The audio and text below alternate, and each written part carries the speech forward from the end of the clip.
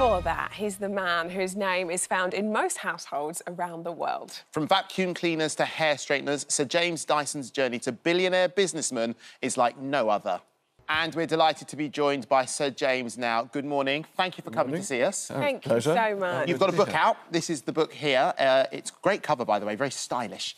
James Dyson, obviously you, Invention, A Life. Why did you decide to do this? Because it's not your first book, is it? No, I did it because we've started university 4 years ago to train engineers. You know, it's free, the education's free, we pay them, actually. Yeah. And they're now about to graduate. And also because, you know, the young people are passionate about sustainability and a green life. And I think that engineers can solve all these problems. We run a Global Design Award, and it's extraordinary, the brilliant things these young engineers come up with. And one engineer in the Philippines who won the competition last year found that you could squash rotten fruit and spread a film across the window and create electricity from it, just from light. Oh, my goodness. And he was charging his iPad from this pane of glass. Wow. And that will go into commercial production. So if we can solve all these problems, and I want to inspire young people to take up engineering and solve the things they're so passionate about. Something's bleeding. It's this, it's right, yeah. Have we not charged something? Is it us? One of your gadgets. It's one of my gadgets I was going to demonstrate. Oh, by all means. I'm going to get some hair out of my pocket. Oh, God. Like you do. It's beautiful hair. You didn't need to do that. I've got a lot of that in the dressing room. Is that a bit of mine from the dressing room? My hair, there we are. And that's what the straighteners do? That's what the straighteners do. Right, yeah. OK, because I've not got those at lower myself. temperature without damaging your hair. OK, Yes. fair enough. Perfect dress. OK, so, I mean, look, you've already touched your straighteners, but it all started with what's next to me. This was the Shall I turn it off? Yeah, go on. There you go, thank you. Wouldn't it be funny if you didn't have to turn off your own hair? I'm looking at you, I was don't a even know moment there. what button do you There was push? a moment there. I was I don't thinking- use it every day, of course.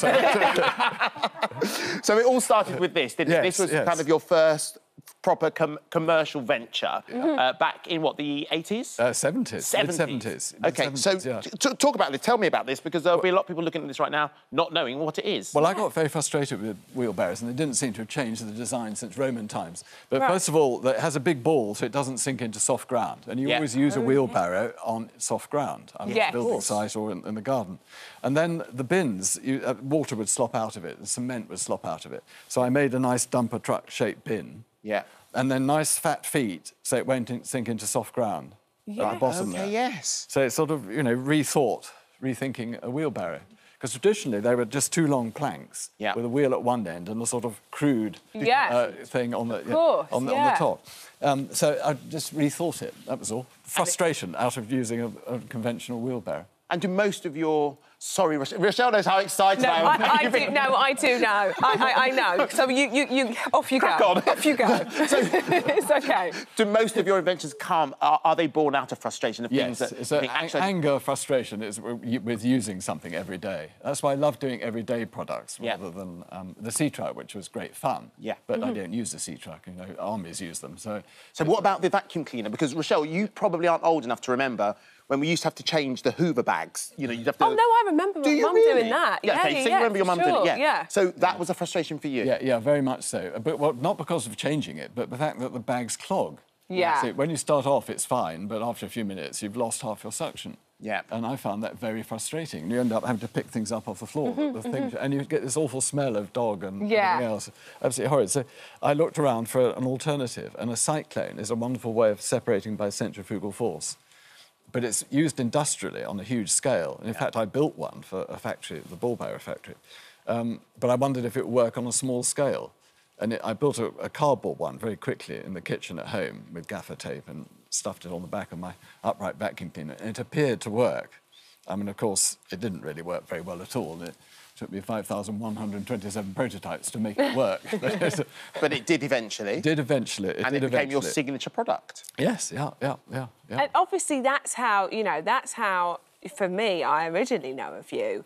But lately, I have a whole new level of respect because you entered the beauty industry, which sort of has taken it by absolute storm. And this all came about originally with the hairdryer, and because you couldn't hear your wife when you was having a conversation with her while she was blow-drying her hair. Is that right? You can't have a conversation with It's somebody true. who's a conventional hairdryer, no. It's true. And you wake everybody up in the house and so on. And they're very top-heavy. See, because the motor, big, heavy motor is at the top. Yeah. And we develop very high-speed electric motors, which we've got in our vacuum cleaner and our hairdryer. And it's in there, and it's hugely powerful. But you're holding it, so it's a wonderful balance. It doesn't feel heavy because you're actually holding the motor. So it's technology which starts all these things off. You can only make a better product if you develop better technology. And obviously beauty wasn't an area you, per se, yourself were in, but the hairdryer started it. You've got hair straighteners as well now. Yeah, that's the thing that was chiming earlier. When you think of these ideas, are you already thinking, well, what's next? I've got things that, you know, I can suck, I can blow dry, I can, you know, make room. You've got the fans and stuff. What, you know, air conditioner next, maybe? I mean, yes, you have to think years and years ahead, sometimes 10 or 15 years ahead. So we started developing electric motors, but it was 10 years before we got one on the market. Yeah. We've been developing new technology batteries, you know, not these liquid ones, but solid-state ones. Wow. We've been doing that for 10 years, and we're building the factory now in Singapore to make them. Yeah. But it just, you have to think very long-term and invest long-term. Wow. And what, obviously, like, what we were saying that we both really admire, that it's like real things in life that bug you. You're like, I'm going to find a solution to this. How do you keep your hunger? How do you keep your drive for this? Well, it's what I do, and I've done it for... I'm 74, so I've done it for 50 years, and I just love doing it. I love solving problems, and I have a wonderful team around me of young engineers who love solving the problems as well. So, I mean, they're all their ideas now, not mine. I'm over the hill, I'm an old person. Please. But they're the ones who are driving it forward, and they're passionate about it. You're passionate yourself in empowering young people in the innovation, engineering space.